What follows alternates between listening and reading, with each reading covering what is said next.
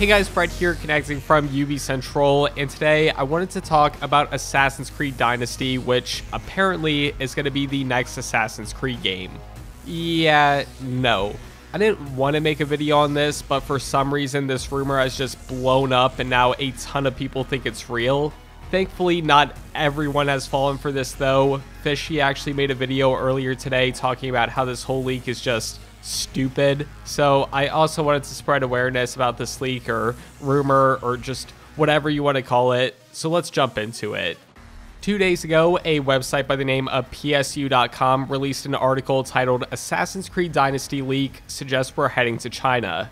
As you can see at the top of the page, there's already been 2 different updates, but we'll talk about that in a second. So the original article starts off by saying the next Assassin's Creed game will be called Assassin's Creed Dynasty, claiming an employee working on the game's animation at Technicolor.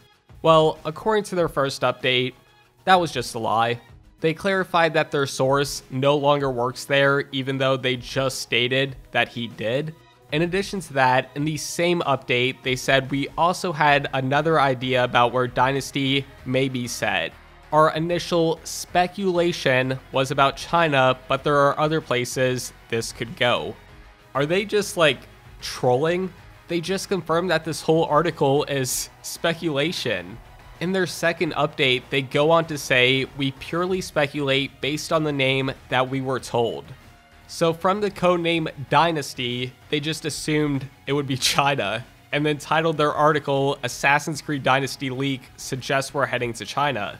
That title just isn't true. Nothing is suggesting that it's heading to China except the person who made this article. That's it. It just bothers me that literally anyone can make a leak nowadays and people will believe it even though it's just some random source. The only people that have credibility when it comes to leaking Assassin's Creed is Kotaku, because they've done it the past 3 or 4 games and they've always been accurate. Now, I'll give this website a tiny bit of credit because the news editor for Kotaku did come out and say that the codename is real, but that's it. Not the China part or anything else. So at least this article got something right. Now, I know some people will bring up this concept art that a Ubisoft employee made, and I mean, I covered that months ago, but since then, the employee who posted them has come out and said it was just fan art. That's it. He made it as a fan. If it was really concept art for the next game, these 2 pictures wouldn't be on his art station 2 months later.